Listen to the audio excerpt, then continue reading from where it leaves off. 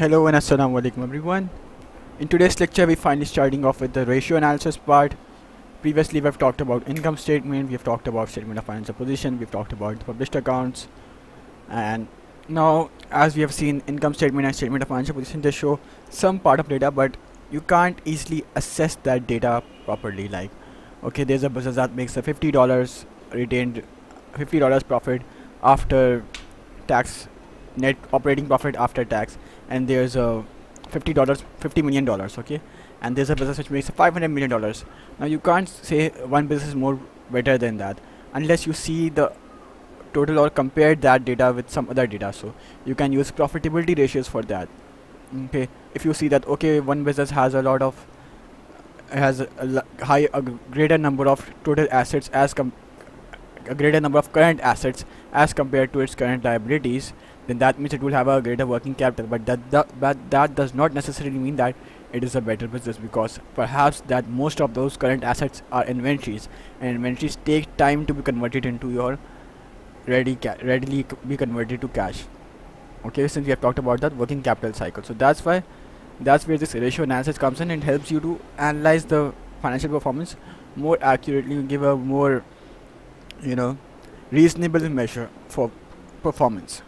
So let's see. It is a technique for analyzing a business's financial performance by comparing one piece of accounting information with another. So we just don't look at one information, we compare that with some other information. Hence this is a comprehensive tool used by businesses to assess, compare and measure the performance of the business over a period of time, and it could also be used to measure the performance, compare the performance with other competitors, known as your inter-firm comparison. Now, ratio analysis is that it compares two pieces of financial information by comparing two pieces of data. In this way, it is possible to make more informed judgments about a business's performance. So, if you make comparisons, you can have a better informed judgments, as we'll see later on. There are a large number of financial ratios that stakeholders can use. We shall consider two groups of ratios only in this chapter, that are your liquidity ratios and profitability ratios. There are in total actually 5 groups of ratios, but for AS level we only look at this liquidity ratios and your profitability ratios. And liquidity ratios will look at current ratio and quick ratio, and profitability ratios will look at your gross profit margin and your operating margin or your net profit margin. So let's go. Liquidity ratios. These measure a company's ability to pay its short-term debts. Okay, so liquidity, what was liquidity? It was about paying you your short-term debts.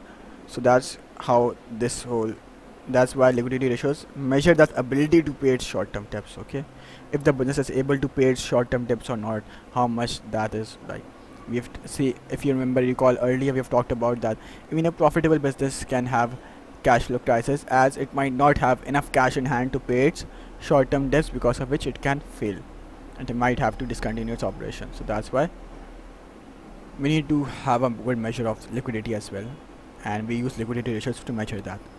It is concerned with the working capital of the business rather than profits. Okay, we don't look at the profitability of the business, we look at the working capital of the business. We look at how much cash the business has in hand to pay for its current liabilities.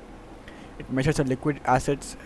It measures liquid assets held by a firm, that is your cash and other assets such as receivables that are easily convertible into cash. Okay, so those are your liquid assets, and the value of these assets is then compared with the short-term debts or liabilities the business will have to pay. So that's why how you compare your liquid assets with your current liabilities, short-term liabilities, to see the current situation of the business. Therefore, stakeholders may evaluate whether the business performance may be harmed as a result of liquidity problems. As we said, that if the business does not have enough cash to pay for its short-term debts, then it might have to take loans or something, do something else to pay for its short-term liability, and it could harm its potential profits as well later on. Suppliers are likely to be interested in liquidity ratios as well, as they indicate the ability to pay money. Okay, so suppliers will also see how much good the liquidity ratios are, if they are good enough that the business can pay it in the short time or not, because suppliers also want their money to be repaid within a certain period of time, which is generally comparatively less. Let's say maximum up to suppliers generally give a maximum up to month, but generally it's like hardly a week or 2 weeks. Okay, I want my payment back in 2 weeks. So that's how things work. Now let's look at the two liquidity ratios we discussed. Those are current ratio and your acid test ratio or quick ratio. We use both of those terms, but I'll just go with quick ratio since you don't have to use acid test. Like, it's just more convenient. Current ratio. It measures a company's ability to pay off its current liabilities with its total current assets such as cash, accounts receivables and inventory. Okay, just a little mistake over here. All sorted out now. So as the name suggests, current ratio, okay, the name in itself just tells you that its current ratio is all about your current liabilities and your current assets. It tells you if the business is able to pay off its current liabilities using its current assets. How much does the business have, the ratio of that assets and liabilities. So current ratio is equal to current assets divided by your current liabilities. Okay, so current assets upon current liabilities gives you your current ratio. It is expressed in the form of ratio. We don't just say, we just give an answer like say 200 current assets, the value of current assets is 200 and the value of current liabilities is 100, so 200 divided by 100 will be 2. But if we don't just write 2, we express in the form of ratio like 2:1. This would mean that the company has just $2 of current assets for each $1 of its current liability. So for each $2 of current asset, the business has to pay $1 of current liability, and that is a pretty good ratio, you can say, since okay, we have good enough ratios to pay off our debts, we have enough assets to cover up for our liabilities. So it's a pretty good business, it's a pretty liquid business. Okay, the liquidity is all good using this if you have this particular ratio. So generally 1.5 to 2.0 is recommended. Previously we just said that anything greater than 2 was okay, but then after a certain time period we said, oh no, we just a better ratio, current ratio is between 1.5 to 2.0, because if you have greater than 2.0, then that was not a good thing, and less than 1.5 is also not a good thing.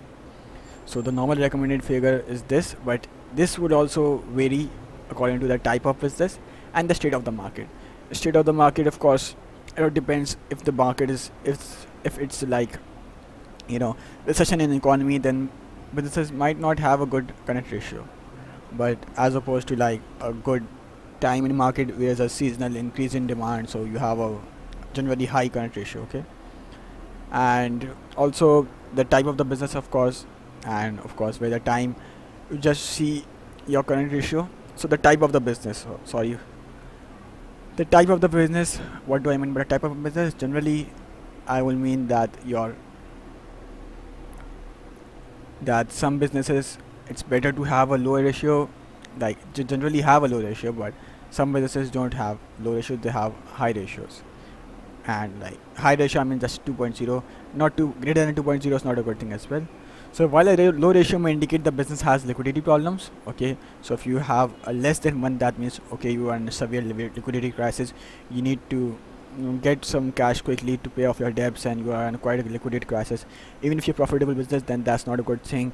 Your stakeholders, your shareholders will be worried, and they will probably sell off their shares if they see such a value.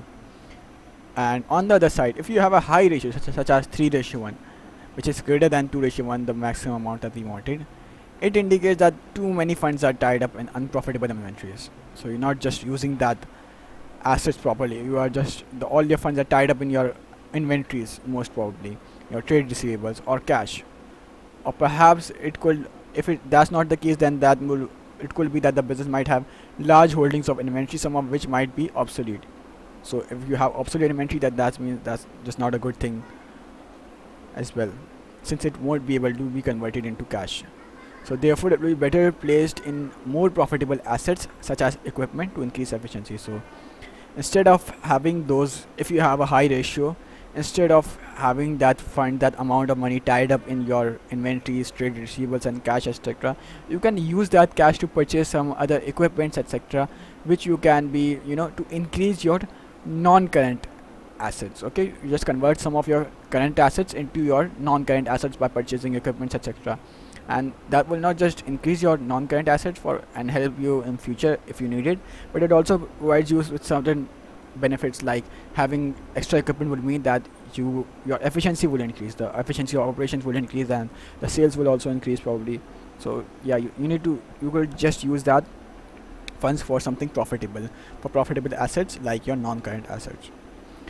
Firms can improve your current ratio by raising more cash through the sale of non-current assets or negotiating long-term loans.